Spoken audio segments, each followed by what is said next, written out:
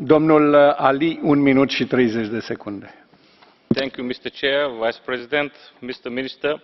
First of all, I would like to congratulate the rapporteurs Fernandes and Dupré and Commissioner Georgieva for their contribution achieving the political priorities of Budget 2016.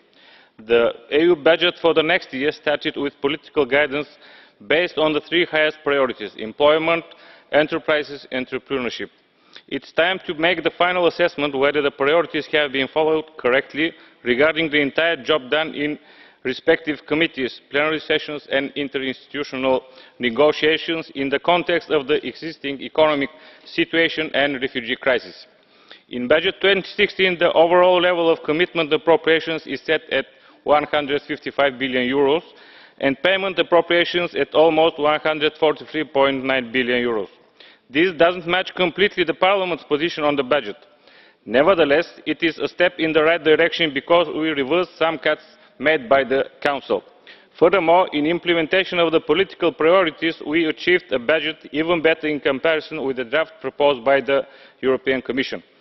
The increased appropriations and the mobilised €1.5 billion within the flexibility instrument ensure more funding for migration, humanitarian aid, Horizon 2020, small and medium enterprises and Erasmus+.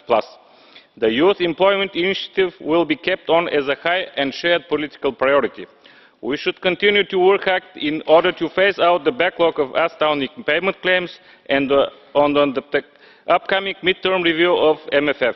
A serious debate for the full introduction of performance-based budgeting should be related with the prevention of the subjective financial programme cuts in the Member States. Thank you.